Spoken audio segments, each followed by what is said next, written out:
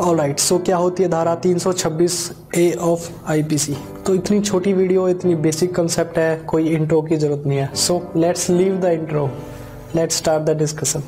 तो section 326A of IPC deal करती है एसिड अटैक से, यानी कि कोई पर्सन किसी पर्सन के ऊपर एसिड से अटैक कर दे।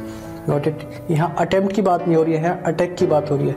कोई इस पर हमला कर दे, यानी कि एक पर्सन ने दूसरे पर्सन पे एसिड डाल दिया और उस एसिड से उस पर्सन का डैमेज हो गया कुछ भी, यानी कि उसकी बॉडी इंजर्ड हो गई, तब ये सेक्शन अप्लाई होता है।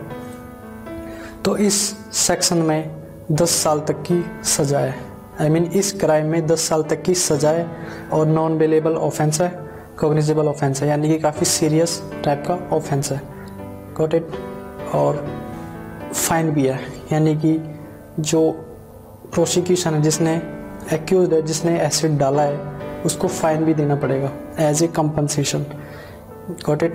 क्योंकि उसका नुकसान हुआ है काफ़ी, उसकी बॉडी इंजर्ड हुई है, उसकी बॉडी जल गई है, तो उस पर्सन को उसे फाइन देना पड़ता है एज ए कंपनसेशन। वो डिपेंड करता है कोर्ट के ऊपर और केस के सर्कमस्टेंसेस के ऊपर। Got it. कि एसिड कितनी क्वांटिटी का उसके ऊपर गिरा। सपोज थोड़ा सा गिरा, बिल्कुल थोड़ा सा, उसे कुछ पता ही नहीं चला, तो ऐसे में आप कंपनसेशन नहीं ले सकते। Got it. इवन केस भी नहीं कर सकते। अब काफ़ी सारी डैमेज हुई है बॉडी, तब आप ले सकते हो। So generally depend on conditions and circumstances. Got it. So I will see in the next video. Bye.